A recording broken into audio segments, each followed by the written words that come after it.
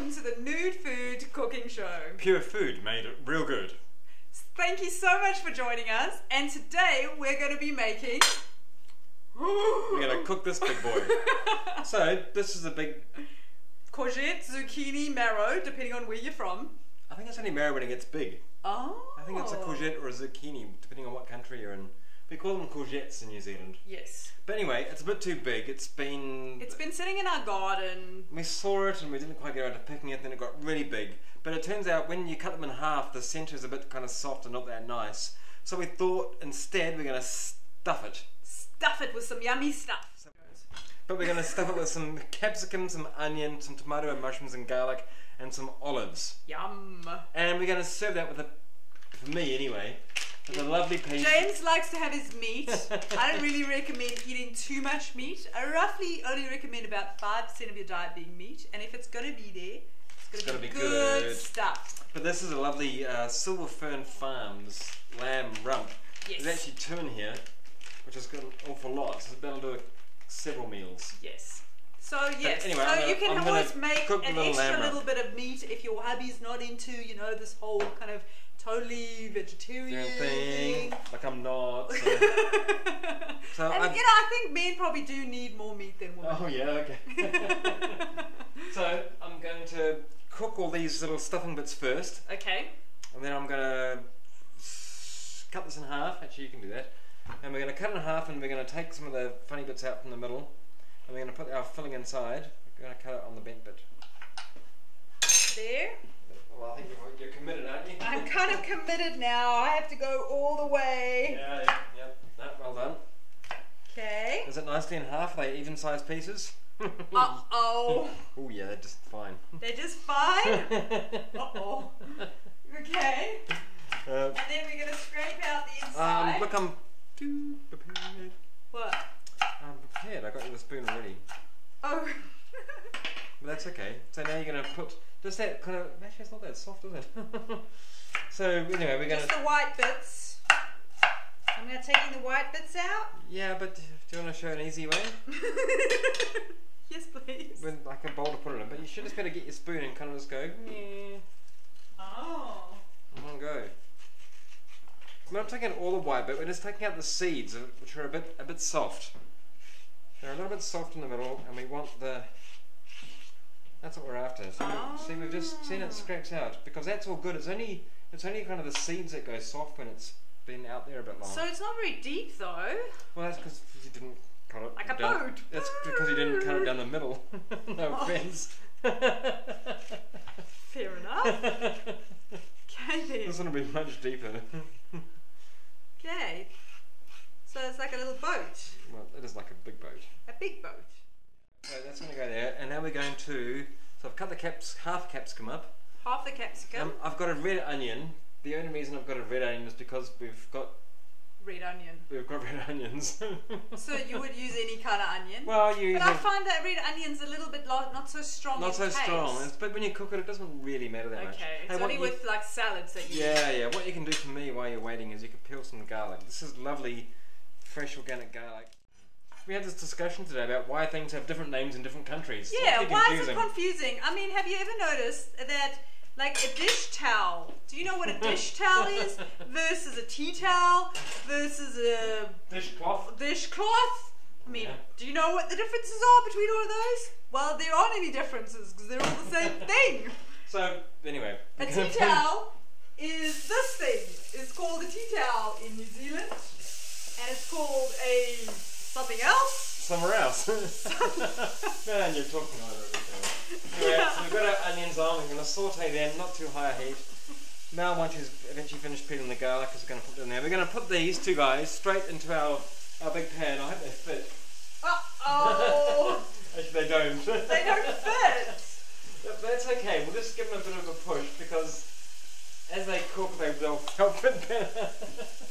Why? Do they get softer? Well, they'll kind of soften as they go along. So, anyway, we've got some capsicum, some mushrooms. We're going to take the stalks off. Only mushrooms. We're going to use all of them.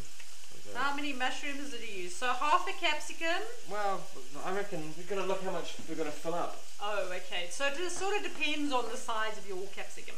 Zucchini. Zucchini. I know what you're on about that. Sorry about that. And you know, they always say you're supposed to saute your onions first. I mean, we'll do for a bit, but then we're just going to we're going to put everything else in the pot and just kind of fry it for a bit. And yeah. You know, what's the word? Saute. Hoy it in. Hoy, you're going to hoy it in. So we have to introduce you to one of our words. Is it a New Zealand word? It's not, it's a South African word. South African word? It's actually Afrikaans, and which is the language they speak only in South Africa. I don't think they speak it in any other country. Yeah. And unfortunately, you know, I had to learn this language because, well, not unfortunately, actually it's a good thing to know that you can speak several languages. But hoy means to throw. So if you see us or hear us saying that, you know what it means. Yep. So we're just going to saute our onions. We're going to pop our garlic in now. Now it's nicely peeled. We're going to chop that.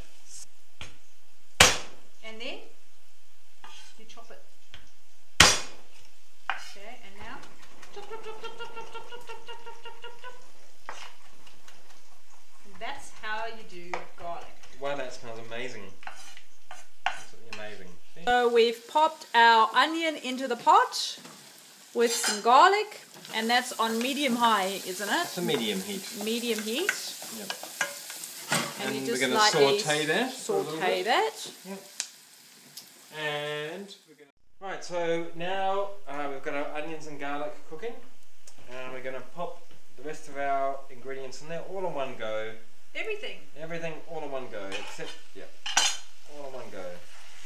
So that's all the tomato, the capsicum, everything's in there. Tomato, capsicum. We're going to put a few little bits of chopped up olive. We've got some nice little These are nice little Kalamata olives. Yum.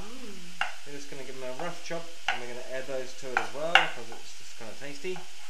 The other thing we're going to add to this is a little bit of basil from our garden, and unfortunately our basil just didn't make it. I mean, this poor little fella. Well, we planted it, we actually got out slightly less than we put in, which is never good. Because basil just doesn't grow in the South Island of New Zealand. Well, it could be the lack of or maybe you need some water. Because someone doesn't water, because someone likes to have a garden that's not self-watering. Okay, so a little bit of basil. And a little bit of parsley, but we're going to put... We always put those fresh herbs at the end. At the end. You know why? So they don't get all brown wilty, and gushy and yucky. So right at the end when it's almost done. We've still got parsley out of the garden. So we're going to add some of that in as well. As well as, yeah. You know, that parsley's kind of gone to seed. But we think it's pretty. So we're picking it.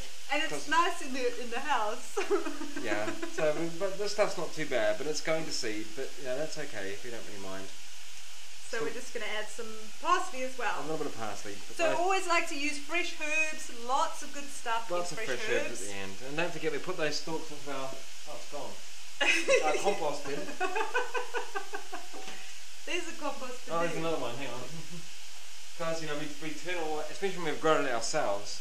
We like to have a compost bin. We put the compost back in. So we're just going to give that a rough chop. Rough chop. Chop, chop, chop. That'll probably do. It's not really very rough. Okay. Yeah. So we need before that is finished kind of cooking, which doesn't take that long. We're going to make a little crust for the top. So it makes it like a nice crispy bit on the top. Yeah, but we're not using breadcrumbs. So we're using something quite unique. They're called psyllium husks, and you can find these in a health shop. But they're really good for your digestive system. Just helps with getting some fibre. Do you like that? Do you see that nice sprinkle there? Do you see I went from one bowl to another bowl that was the same size, and I just pulled the whole lot in. So that should make no difference. But it's quite fun to do. Why would you do that? Because it looks good with the camera. It looks good with the camera. So and you know they kind of work like breadcrumbs. They do make a little bit of a crust, but like breadcrumbs, they don't have a lot of flavour. So we're going to add some more to it. We're adding a little bit of mustard, and we're going to add some salt and some pepper, okay, and some olive oil. Salt So about maybe half a teaspoon, well, it's probably a teaspoon of mustard, half a teaspoon of oil, a grind of pepper. We might need some more oil in there, who knows, until we actually start mixing it up. Let's see, it actually looks pretty close. That's pretty good. I think it was actually pretty close. See how it's kind of, it wants to be a little bit of the oil kind of through it, so, but it's like, they call that like a crumb. It's like a sandy texture. Okay. So you see how it kind of clumps together, but when you break it up, it breaks up. I think that's what we're after. Perfect. So that's pretty good. I think our veggies are done now. And we now, oh, so that smells good, doesn't it? Smell that? That's the capsicum you can really smell through there. Yum. And we're gonna put our herbs in. But sorry, too much. Not on the floor. Sorry, try not to hoy too much of it onto the floor. We might. Yum. So this looks really nice and fresh now with the fresh herbs in there. Yep. So let's bring our little pan over there, because I think you guys can see it. We're going to show you everything. Our little pans that don't, our courgettes that don't quite fit in the They're pan. so big they don't fit in the pan. But you know, it's not a small pan either, is it? So you just top it in there. Yummy. Look at that. That's going to be yum. So it doesn't really matter if these veggies haven't cooked that long, because they will go back in the oven now. It's going to go back in the oven, and the courgette, of course, is raw. So I need to turn the oven on? Whoops. Yes, I perhaps should have done that a while ago. 180? Yeah, sorry about that. My pan for my lamb is already hot. Yeah, you know, they say preheat the oven, and you should, but, you know, if you forget, it's not the end of the world. Turn it on straight away, you know. Okay. Who cares? So that's looking pretty good in terms of quantities. We got that pretty nailed. We get it pretty much right. Yeah. Obviously, you guys need to kind of weigh up, you know, your size of yours, because ours, you know, we can't give you exact measurements and make sure you get exact measurements. It's a bit fuller. Now, what we did do is we did season our mix, but we didn't actually put any salt or pepper on the courgette. Ah. And you do know I'm a bit of a fan of seasoning things correctly, so I'm just going to put a little bit of salt. What does that do? Why do you put it on there? Well, because I want to. We've already seasoned the mixture. I want to season the actual courgette. Ah. I want to put a bit of cheese on there. Now, normally, I think you should do a little bit of cheese. But just a little bit of cheese. But I like you can leave cheese out. Well, why don't we do one without? You can also use nutritional yeast, which is like cheese. Yeah. I have some. But I don't think you can just sprinkle it on. You're going to make it into like a mix with the water, don't you? No. You just sprinkle it on. Yeah? Okay. Well, why don't we do a comparison? I'm going to sprinkle on. One with cheese. One with just the psyllium husks. And some nutritional yeast. And I'm going to get a little bit of fat from my one. Because of my, you know. So nutritional yeast is very high in vitamin B. So really good for you. So I've got a little bit of, this is this lovely buffalo feta. Okay, we're almost out of time. So anyway, what we've done, we've made one with cheese, one without cheese. One with psyllium husk and nutritional yeast, which is the cheese, and one with cheese. Yeah. So now that's going in the oven. Yeah, now Melissa does try and avoid eating dairy. Which I can understand, but I like a bit more dairy. I like the buffalo cheese, it makes a nice... And look, if you have dairy every now and again, it's okay, but not, you know, not excessively. Too much. So anyway, that's now. We're going to pop those guys in the oven. They're going to take a good 20 minutes because that is of course raw courgette. So we're going to cook it for 20 minutes. Cool. I like our oven is almost hot enough. And while that's cooking, I'm going to cook my piece of lamb. Okay, so we've got our courgette zucchini marrow number. It's had about 20 minutes in the oven, and it's got a little bit of a crust on top, which is what we're after. So nice and delicious. Looking very nice. And we're going to pop that on the plate. So do you reckon I can use tongs to pick it up? Ooh, might be challenging. I think it might fail badly. It might fail badly. We've got like a big wide thing under there, haven't we? We've got that. That'll do it, yep. That. So I'm going for the cheesy one. 1 times cheesy number. Oh, look at that. Now you could serve this with like a little green salad. A nice green salad would be beautiful. Even just some boiled veggies, but I'm going to have it with a little piece of lamb. Yeah, each for their own. Cool. Right, it's time for dinner.